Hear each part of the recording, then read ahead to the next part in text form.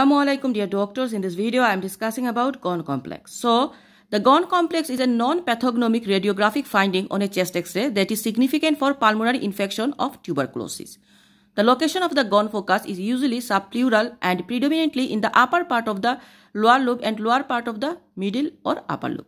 Now Ghon complex. Ghon complex is lesion in lung caused by tuberculosis. Ghon complex contains viable form of Mycobacterium tuberculi, which is a potential source of future infection. Ghon complex is formed during the first or primary tuberculosis. If bacteria present in the complex reactivate, can cause secondary tuberculosis. On the right side, we are seeing the chest X-ray of Ghon complex. Ghon complex named after Indian pathologist Anton Ghon.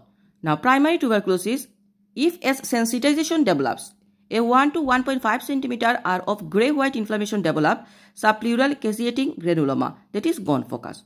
And when Ghon focus caseation plus hilar lymphadenopathy, remember Ghon focus caseation plus hilar lymphadenopathy, then we call Ghon complex. There is a question common AQP exam that 12 years Pakistani BCG vaccinated dyspnea on playing. Salbutamol no improve, persist cough.